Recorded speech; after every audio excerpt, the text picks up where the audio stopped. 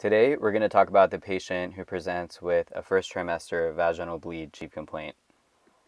This is a relatively common chief complaint seen in the emergency department, so having an algorithmic approach will allow you to see these patients efficiently.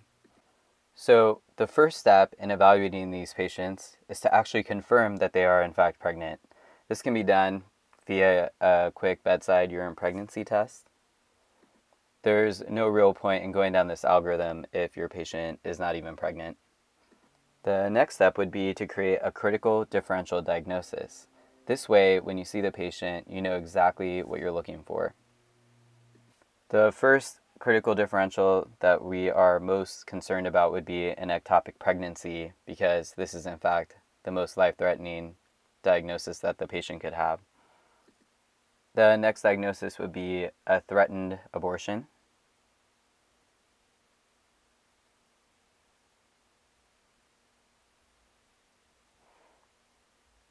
Followed by an inevitable abortion.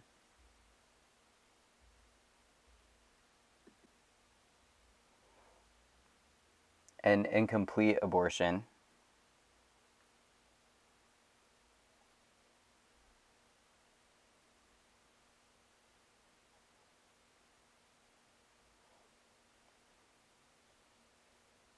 A complete abortion.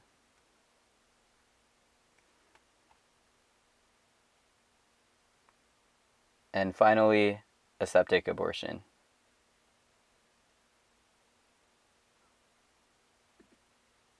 Now that we have our critical differential diagnosis, we can now go see the patient and be much more focused with our history and physical exam. In your history, it's important to ask the patient about their G's and P's, when their last menstrual period was, and in any of their prior pregnancies that went to term, was it a vaginal delivery, a C-section, or were there any other complications with any of the other pregnancies? When you present this case to your attending, you want to, in fact, start your first line of your presentation with that information. On the physical exam, you want to evaluate the abdomen to see if there's any signs of peritonitis, because this could be secondary to a ruptured ectopic. If the patient has a positive pregnancy test, there's peritonitis on abdominal exam, and a fast exam is done that is positive, OB should be consulted emergently for a most likely ectopic pregnancy. On pelvic exam, you're going to try to elicit adnexal tenderness, again looking for the presence of an ectopic pregnancy. When you evaluate the vaginal vault, you want to see if there's any evidence of blood or products of conception. And finally, on your bimanual exam, it's important to notice whether or not the os is open or closed. Next, we'll focus on the workup for these patients.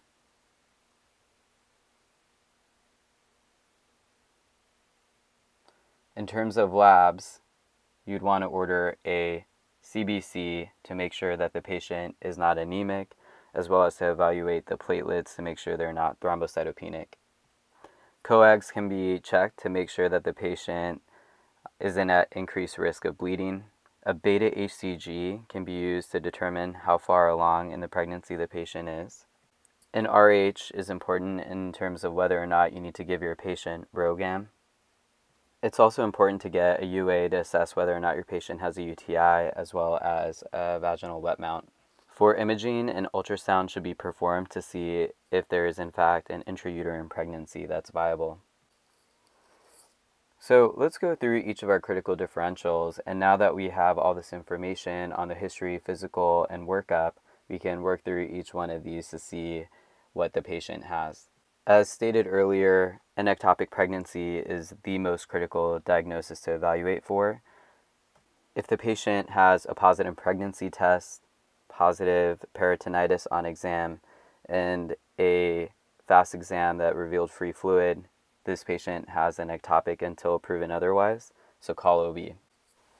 In a threatened abortion, the os will be closed, and the ultrasound will show an IUP. Depending on how far along the pregnancy is, a fetal heart rate can even be calculated. In an inevitable abortion, the os will be open and the ultrasound will show an IUP.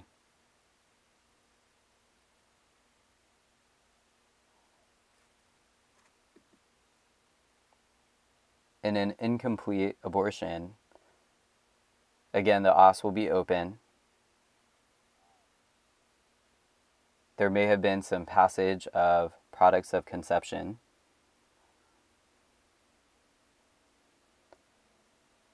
And on ultrasound, there will be the presence of retained products.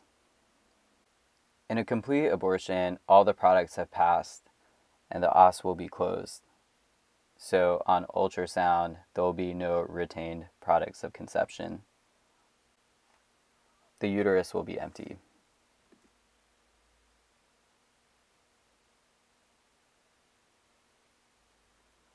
In a septic abortion,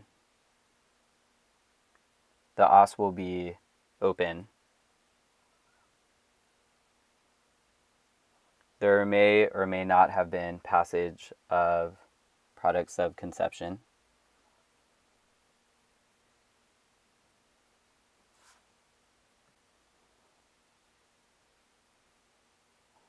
And the ultrasound will show retained products of conception.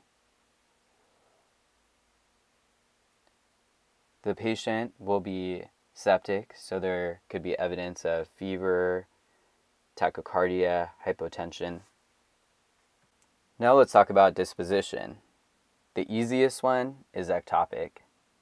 If your patient has an ectopic, they should go straight to the operating room. Resus aggressively with blood, etc. But don't delay in getting this patient to the operating room. If the patient has a threatened abortion, they can be discharged home.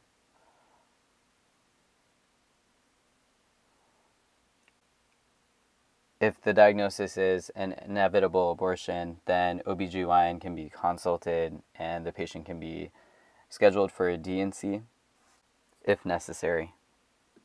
If it's an incomplete abortion, then again, OB/GYN can be consulted and the patient can be scheduled for a D&C if necessary. If the patient had a completed abortion, then there is not really much to do, so the patient can be discharged home. If the patient presents with a septic abortion, then generally these patients are sicker, so they should be admitted for IV antibiotics, IV fluids, and OB should be consulted for a D&C.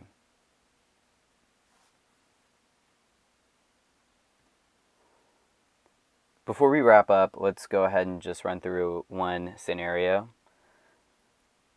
So let's say you have a patient who comes in who reports that she's very early in her pregnancy.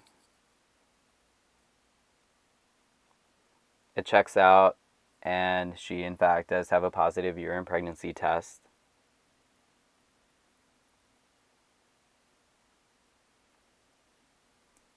On exam, her os is closed.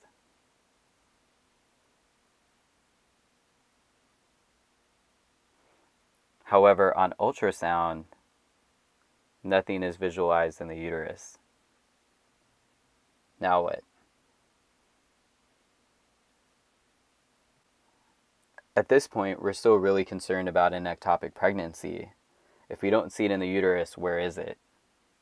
Because the pregnancy may just be too early to detect on ultrasound, what we would do in this case is schedule for a 48-hour recheck of the patient's beta-HCG and follow up with OB/GYN so that it can be confirmed that this is in fact not an ectopic pregnancy. And that's about it. So hopefully this algorithmic approach will help you in seeing these patients more efficiently when they come into the emergency department or to your clinic. Thanks for watching.